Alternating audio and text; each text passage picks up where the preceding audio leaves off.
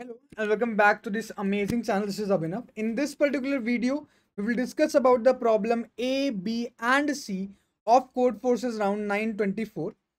So basically, these problems which are given here, I have already made a video for the problem D and D and they are present in the channel.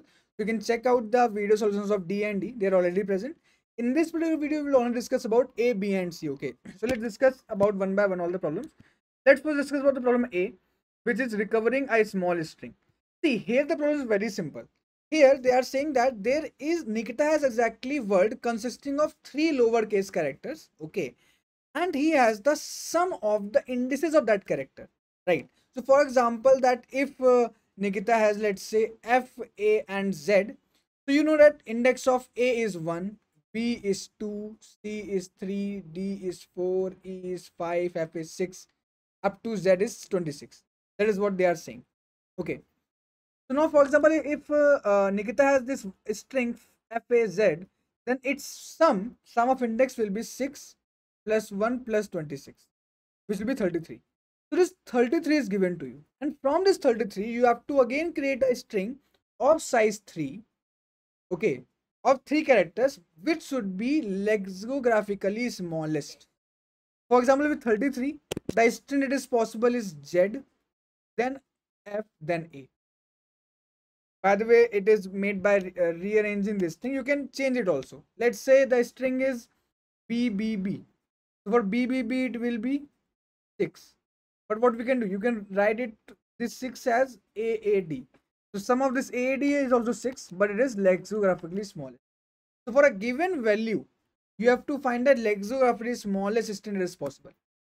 So when I'm saying lexicographically smallest, means you will try that the first character should be lowest, means A. If A is not possible, then B, then C. So initially, I will try to make all the three characters as A. Am I right? And then on the basis of the number, I will increase it. So see how I did it. Let's directly jump to the code, then you will understand it clearly. What I did here is that I initially taken my string as A because A will always be the answer. Minimum value of your sum will be 3 and can not less than 3. You can see here in the code also, and is from 3 to 78. Okay, so minimum A is always the solution. Means you have taken 3 indexes, you have taken A, and then you subtracted 3 from the n. Now if still n is greater than 0, now first you will try to increase the value of A. You will try to make A to B to C up to Z. Until it is not Z, you will try. So for example, if n is there, if the value of n is 25 or less than 25, okay, for example, value of n remaining n is 25, so you can add that 25 to this last a. This last a will become Z and remaining can be as it is.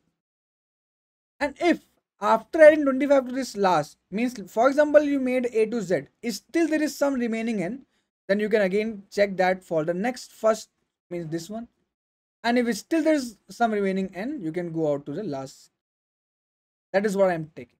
First I'm taking A, then starting from the back, I'm trying to increase the character up to max what they can be, right?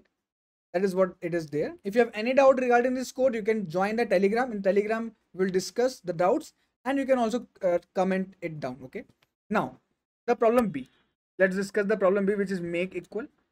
So this problem B is again, a very easy problem. I will not say it's a difficult problem because in this problem B, they are saying that there is just some containers. Okay. And they are saying that in each container there is a water AI. Now what you can do, you can take water from container I, you can take from container I and you can put that to container J. Okay. And by doing this, at the last, all the containers should have equal amount of water. And it is also given that the sum of AI, means the sum of whole water, is divisible by n, means it is possible.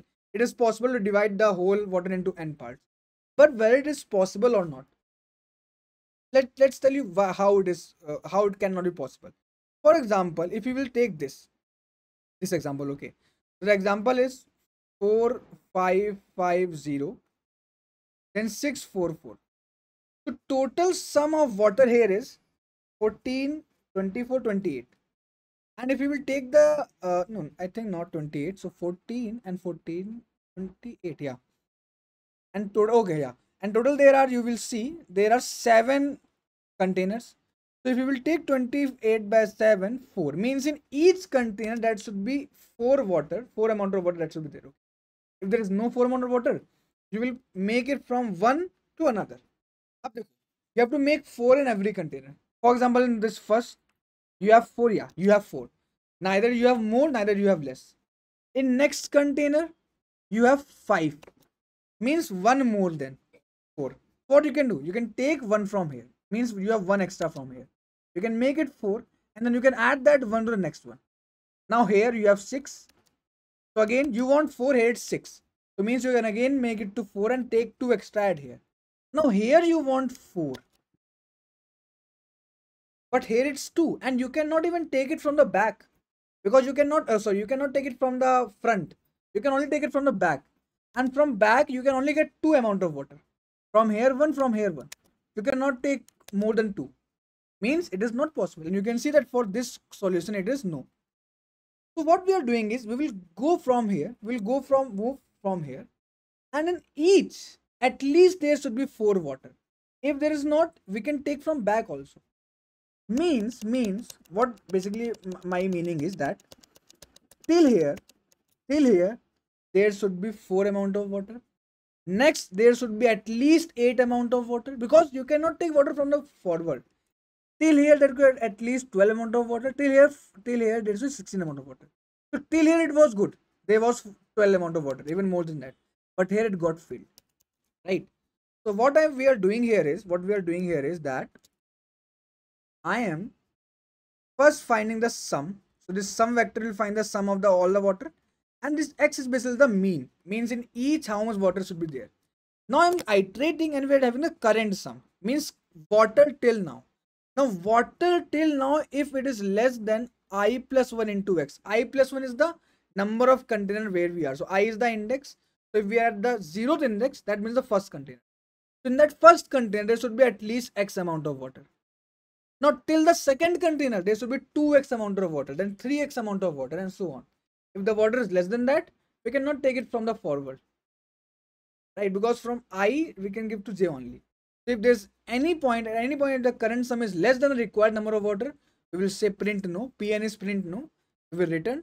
Else we will say print yes, right? That's the next solution. If you have any doubt, again you can join a Telegram or you can ask in the comment section. Now third problem is make equal again. So this is again a very easy problem. I will say not very easy, but yeah, it's a good problem. Here what you can do is, here you have an array and you can select 3 numbers. What you can take 3 numbers I, j and x. So what is this I and j? I and j are 2 indexes. So what you can do, you can choose these 2 indexes and then you can change all the numbers between those indexes to x, and you can do this operation only once. And by doing this operation, you have to make the whole array equal. For example, in this case, if you will take this much part of the array from index 1 to I index 4, and you can change this whole part to 1. For example, if your array is like this, so you can select this much part and you can change this whole part to 1, and then the whole array will become 1. That is what you want. So how much part you selected? You selected part of size 4. 4 is the answer. You have to tell the minimum part that needs to be selected. For example, if the array is like this, so in this case, this whole part is not required. You can just take this much part and convert it to 1. Remaining are already 1. For example, the case is like this. In this case, see, you can only take the substring. So either you have to make the whole array equal to 5 or the whole array equal to 4. So see which is more. So from here you will see that 5 is present only one time. Means you need at least 4 operations. From here 4 is also present one time. You need 4 operations to be changes to 4, or these 4 to 5. Means 4 is the answer. Okay. But if there is 4 present 2 times, then you will change simply this to 4. Then you will not change this all to 5. You want less, right? So what I did, I started from the left side and I started from the right side. And I checked which are the like how many equal elements are there. For example, if you will see in this case, from left side there are 3 8s, from right side there are 3 8s. Means remaining part also make to it, which is 2. 2 is the answer. But in some cases, the starting and last part are not equal. For example, here in starting there is 2 9s.